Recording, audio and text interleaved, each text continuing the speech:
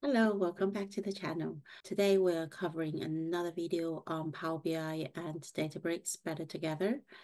And this time we'll discuss access control. A lot of people are asking, should I use the access control features in Power BI or Unity Catalog in Databricks? Should I use a service account or service principal? How should I do the access control with AAD pass-through? We'll cover all of that in today's video. Without further ado, let's head over to my laptop. Right, so before we talk about the access control, let's talk about authentication. Authentication is letting Power BI and Databricks know who you are, so Power BI or Databricks can decide what data you have access to. And in Power BI, there's two places you're doing authentication. First is desktop. If you're a Power BI developer, you will authenticate using your personal account in desktop, and the authentication methods include username, password, personal access token, and OAuth. These we've covered in a different video in the same Power BI on Databricks series. I'll put the link on the top right corner of this video. And once you authenticate using your personal account, SQL Warehouse will hit Unity Catalog and understand what access you as a Databricks user have access to and return you the data accordingly. Now you will build your semantic model, you build your visualization, and then you publish to Power BI service. What you need to do is to edit the data source credentials, and this is the credential that Power BI service will use in the future when it does the refresh of the import semantic model, as well as direct query. Once you have published to Power BI service, there are different access patterns you can use.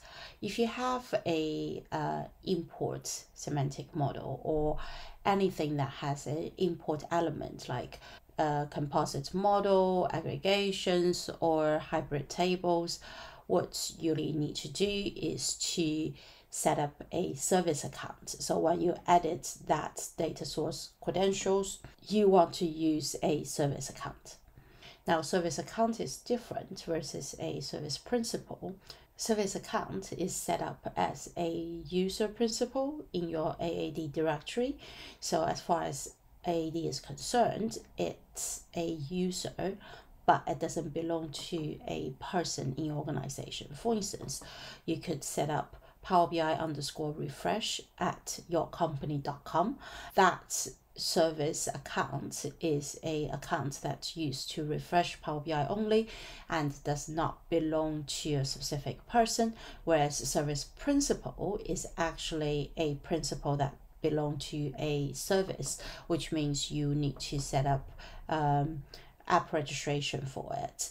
And you can use service principal to authenticate between Power BI and Databricks. But service principal only support personal access token. So if you want to use something like OAuth or username and password, service principal cannot be used. And for this particular access control pattern, because as far as Databricks is concerned, what is trying to talk to Databricks is just a service account, and Unity Catalog will check what this service account have access to, returns all the data accordingly. And that means if you want granular level access control, you will need to set it up using row level security in Power BI. The second pattern is very similar. You set up a still service account to talk to Databricks, and Databricks will return whatever the service account has access to Power BI service. The only difference is in the second access pattern, your Power BI semantic model doesn't have a import element. Everything is direct query, and you're not using the access control features for the end users within Databricks, because Databricks is only gatekeeping what that service account have access to. Instead, like the first scenario, you are doing the granular level access control using the row level security features in Power BI. The next pattern though is different. what's happening here is you will set up a direct query semantic model in Power BI. There will be a checkbox when you do edit data source credentials, and if you pick all off, there's a box that says allow users to use their own Power BI identity to connect to the data source in direct query mode. And that's the box you need to tick for AAD pass-through. And this means when it's a direct query and the end user is querying or is interacting with the Power BI visualization, Power BI will send the identity of that end user back to SQL Warehouse in Databricks, and the Databricks SQL Warehouse will check in Unity Catalog what this end user have access to in terms of tables and rows and columns, and then will return the query results accordingly. So in this way, you don't necessarily have to have two separate security models in Unity Catalog and in Power BI Service. You can consolidate all of your access control in Unity Catalog itself, but it's very unlikely that all of your data set will be in a direct query mode.